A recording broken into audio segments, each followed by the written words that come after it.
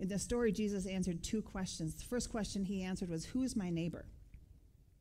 And Jesus says, it's anybody that God places in your path. Anybody that God places in your path. If you're at the grocery store, if you're at school, if you're out at your job, if you're at the playground, if you're in your apartment complex, there are people that God puts in your path, and every person has their own weight and their own burden. They are your neighbor. And the second question Jesus answered with this story was, how am I to love them? He said, you see the need, you have compassion, and you engage the need.